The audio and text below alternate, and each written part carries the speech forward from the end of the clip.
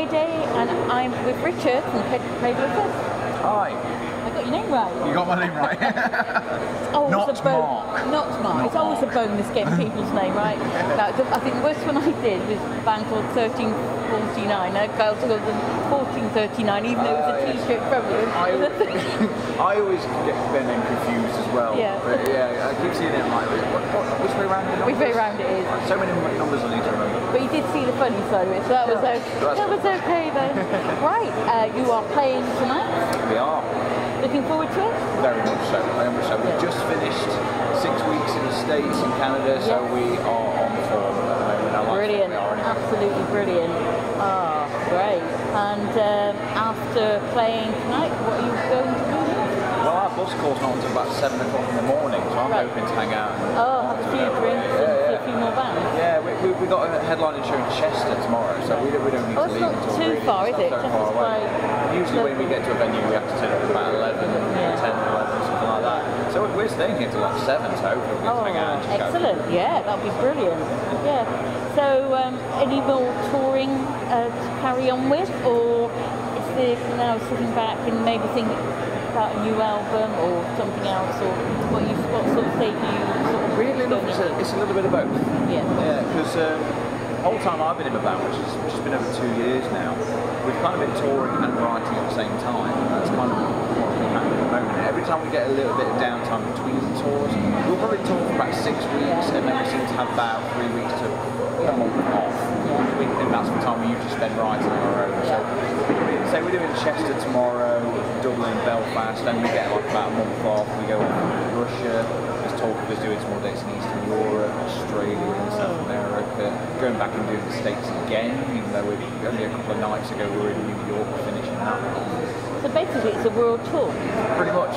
Yeah. But when you think about it. That's the thing, and the last album came out, the latest album, which just came out in July last year, and we're just basically working pretty much the same kind of time we went before, where we started writing the album in the summer before, so I'm assuming we'll get writing this summer, and between tours we'll get them together every now and again, swap some ideas, and we'll get a new album out by next year. Amazing. So it's all busy. Yeah, very, very busy. So as you're being so busy, and when you do get time off, what do you do to relax? What's that? How do you relax? Well, when I'm back home, in fact, I actually still teach guitar, and I'm still in a couple of bands, so I'm always busy doing that. Basically, when the European tour finished, I signed up to Netflix and watched my life just whittle away, fade away into the background while I watch loads of things on Netflix. But when I'm back home, I make the most of the time with friends and family and things. So there's always something that comes up. I mean, I'm playing a couple of musicals as well, playing guitar for a couple of musicals at the time before we go to Russia. So there's not really much time to relax, unfortunately, but that's the way I like it. Busy. Right, my first random question, Marmite, love it or hate it? I hate it. Do you? Yeah. I'll be honest with you, it was probably my own fault though. When I was in sixth form, some of my mates loved Marmite, they would bring it in between free periods or whatever. And I was like, I've never tried it. And they're like, try it. And I did the mistake of dipping my finger in and just doing a full gob of it, which was probably the wrong idea. It's meant to be a thin layer, isn't it? Yeah. So it's kind of put me off Marmite ever since, to be honest. So I'm not a fan. It's not going to happen then, with you? I don't think so. Even if I try a thin layer, I've got a feeling I'll regress back to that moment and then probably gang a little bit. Well, in the news it's been about AC/DC and their singer no longer able to perform with them, and they're on about finding another singer to take his place. Is it a good idea, or do you think this is where it should stay because they've been going for quite a while? Personally, I think it should stop. I'm a big fan of AC/DC, a lot of these kind of bands, like Guns N' Roses, same with them, like old Guns N' Roses reunion. I'm one of those people who's on the other side of the fence saying it's a bad idea, because let the legacy of that band stay as it is. I think if somebody comes in now, that's very, well, let's be honest, they haven't got much of a career left. They'll be a natural retire. So I think for someone to come at this late stage of the game, it's probably not a brilliant idea. I think it's just going to backfire. So I think they should keep the legacy as it is, and let's remember us I'd the say AC/DC that, who know yeah. this. And on about aged musicians, like Metallica, Megadeth and all those, who will ever replace them? Because there seems to be a gap now where you have them and they're playing every single festival, saying, you know, go round and round, and there doesn't seem to be people at this level big at that level. So how do you, what do you think might happen all of a sudden? One. I know it's not metal per se. No. It's a rock and metal venue. Festivals. Yeah.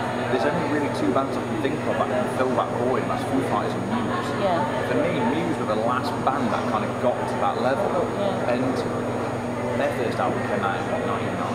Like that, 99. So it's been a long time since we've seen a band come through that could probably get to that level. So it is kind of worrying in a weird way, but this is why I appreciate what Download did a few years ago with Avenged Sevenfold on as headliner. A lot of people slagged them off for it. I'll be honest, I'm an Avenged Sevenfold fan anyway, so I was happy to see it. But we need people to take chances, promoters to take chances, going, look, we need new headliners. Let's take a chance with these bands. So we'll see. I'm hoping there'll be someone who comes in, shakes everything up, and there's a new wave of something that comes in and we start to see the big headlines. Every time we tell, really. Because of course we've lost quite a few in the last 2-3 months, quite a few people, haven't we, who are at that stage. So you just suddenly sit back and think, well, what's going to happen next? You know, who's going to be there to take the stage? Whether we like it or not, we're in this next few years is going to be different because we're going to see a lot of what I consider the true generation of the guys who started rock and metal. Like to me, it occurs to me, I went to see the Stones and Fleetwood Mac a few years ago, and in all honesty, I saw them. I was thinking, at the time, I was thinking this could be the time. Last time I get to see them. So it's unfortunately we're getting to that point. It's going to be a few years, I think. Hopefully there are those bands. Hopefully the industry is going to pick people up and help them to get there. But at the moment, a lot of bands are just this far and they can't go. So without somebody in the industry to stand back and say, look, we're going to need people. We're going to have to help people to be able to achieve what we want as well. Exactly. Right. Second random question. Okay. Daniel Craig is giving up being James Bond. Yes.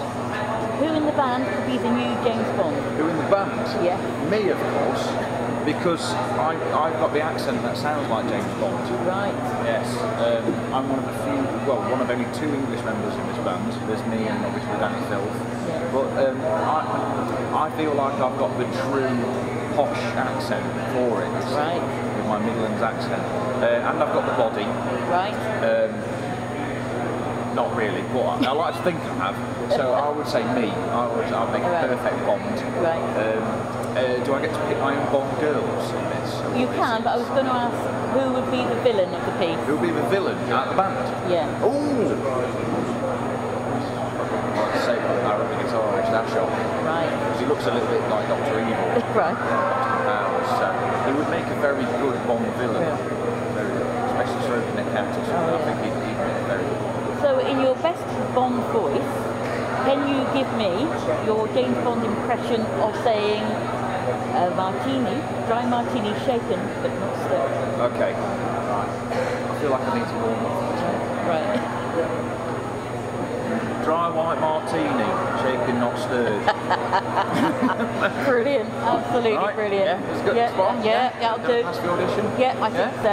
You have to write to them and say, sign me up now, I think. Can you send that tape to the film company and see what we can do? Good. Yeah? Right, I think we're running out of time because you're wanted elsewhere. Am I? Okay, I see. So, I don't have to keep talking. So much. No, thank you. And I enjoyed it immensely.